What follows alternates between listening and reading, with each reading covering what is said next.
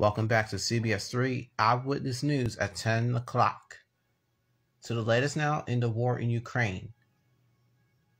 Shelling continues in parts of Ukraine despite Russia's claims that it will pull back its military. Today, President Biden pledged to provide over $500 million to the government of Ukraine. Over 4 million people have fled Ukraine since the invasion began, creating a massive refugee crisis. Stay with Eyewitness News for continuing coverage on the help for Ukraine. You can scan the QR code. It will take you to a list to cbsphilly.com. Shocking diagnosis is forcing the New Jersey native named Bruce Willis as he steps away from acting.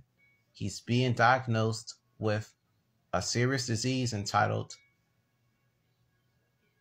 aphasia. I think I said it right. And with that being said, it is very, very serious. Believe me, I know what I'm talking about.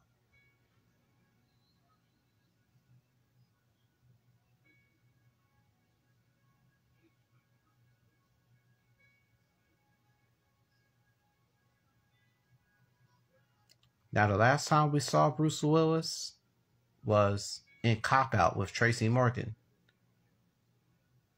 And also Die Hard and the Sixth Sense movie as well. Now Will Smith is going to leave the Oscars despite the fact that he slapped Chris Rock on stage. The Academy declined to give its specifics to remove the actor, even though he did win an Oscar award for his role for King Richard. CBS 3 takes you to Boston, Massachusetts as Chris Rock told the audience what happened, and we'll talk about that slap at some time according to CNN. CNN is being owned by Ted Turner. Well, a calm and chilly night right now this Wednesday evening, but we are tracking some severe weather for Thursday. Meteorologist Kate Barlow, my auntie, has it all. Her 7-day forecast is coming up in a matter of moments. Auntie Kate, take it away. Storms. Current conditions right now, you can see we have dropped below the 50 mark, but 48 is not bad compared to how cold it was earlier in the week. Winds around the south-southeast at about 8 miles an hour. So this south wind is going to be drawing in lots of warm, moist air overnight and into tomorrow. You will really feel the difference outside tomorrow.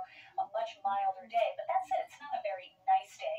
Right now, temperatures are in the 40s in most spots. Again, much warmer than recent nights.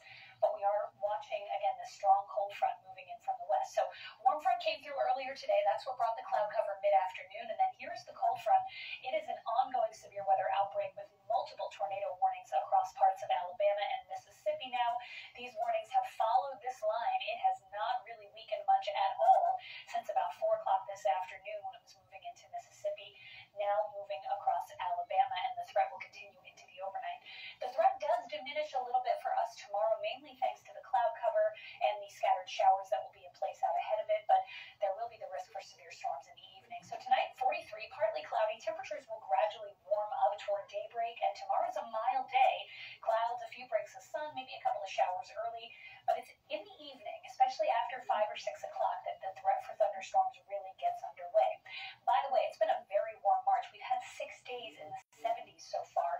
Tomorrow could make it day 7. That would be an entire week of 70-degree days in March. Our average 70-degree days in March, just 2. So the severe weather threat, breaking this down, strong thunderstorms rolling across the region. The window is about 5 p.m. to midnight, depending on location, 5 p.m. far to the west. Likely around 8 or 9 in the city, although the timing could shift a bit either direction. Winds could gust to 60 miles an hour, and while damaging winds will be the far and away the greatest risk, there is the possibility for an isolated tornado or two, just likely a quick, weak spin-up tornado, but still very, very dangerous when those occur. So tomorrow, here's noon. You can see some showers breaking out to the north and west, a lot of cloud cover. There may be some breaks in the cloud cover in the afternoon, but then by about 5 or 6 o'clock, this line starts to move in, and don't discount these storms that fire up out ahead of it either. Could be some strong thunderstorms down the shore around 6 or 7. through the city right here at about 9 o'clock. Damaging winds are likely, and then it does start to fizzle by this time tomorrow night. So greatest risk, strong winds and lightning, but there is the potential for some severe hail as well as an isolated tornado. So your eyewitness weather 7-day forecast. After that alert day tomorrow, April starts on a much quieter note. Look at next Tuesday. The high is going to be 67. Very nice and dry. Man, I just love springtime. It's my favorite season. All right, thanks, Auntie Kate. Up next, it's the sports report. As Villanova heads to the Big Easy, otherwise known as New Orleans. A live look at the Italian market on this Wednesday evening. Even though you see those two cars right there, I wish they would be joining together. But I'm more important to be curious if they were, well, stuck together. So anyway, stay tuned, everybody. We're coming right back.